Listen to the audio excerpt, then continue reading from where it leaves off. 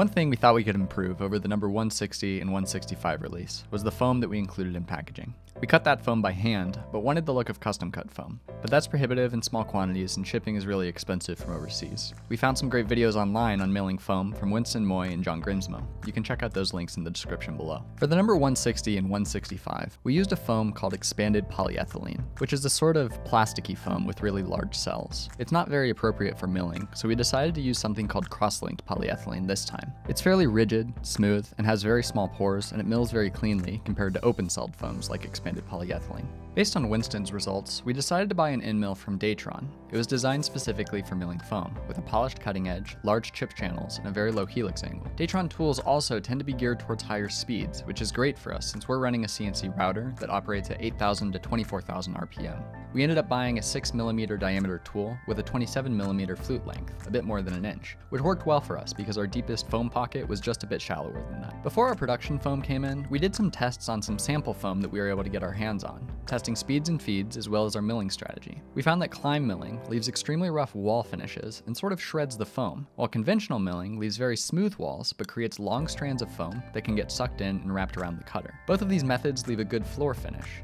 so we chose to use climb for roughing and conventional for a lighter finishing pass. After some experimentation, we found that leaving 25 thou after the roughing pass allowed us to get great wall finishes on a finishing pass, while still being thin enough that the strands would break before they got long enough to wrap around the cutter. We used a 3D adaptive toolpath for roughing. During our testing, we found that about 17.6K RPM was a good sweet spot for us. This is about a 4 on our DeWalt 618 router speed dial. The foam leaves some buildup on the cutter over time, and more RPM generates more heat, which leads to more buildup. We're cutting at 230 inches per minute, which gives us about a 4.5 thou feed per tooth. We're also using a fairly aggressive 75% optimal load for adaptive clearing. At first, we were helixing into the material, but it's foam.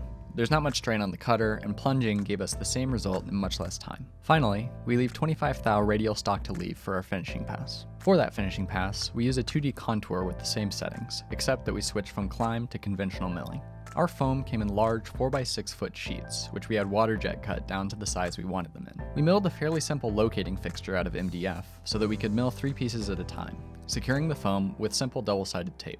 We found that our double-sided tape was too strong. It would tear the foam when removed, so we used some 3M general-purpose painter's tape to protect the foam and applied the double-sided tape to that. Once we knew where the foam was going to be, we created a component pattern from the cam operations we created earlier and applied them to the other 2 pieces of foam. While we were actually milling, after a cycle finished, we'd remove the bit and toss it in an ultrasonic cleaner, which did a great job of removing any buildup so that our wall finishes didn't get worse over time. Honestly, we're not sure whether this buildup is an actual problem because we never let it get too bad, so you could experiment with it a bit if you didn't want to clean the tool so often.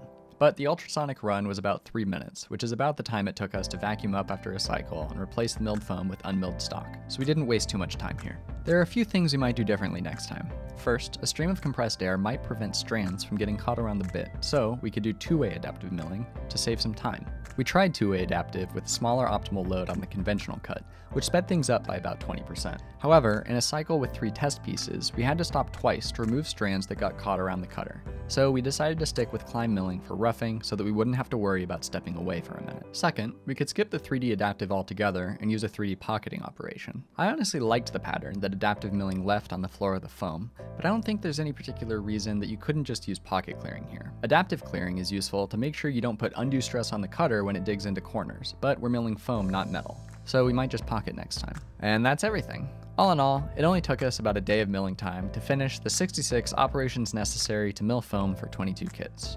Now that we know more of what we're doing, we expect to take even less time in the future. Thanks for watching. We hope you found this helpful, or at least interesting. We're really new to this, so if you have any suggestions or experience you'd like to share, please feel free to leave it in the comments.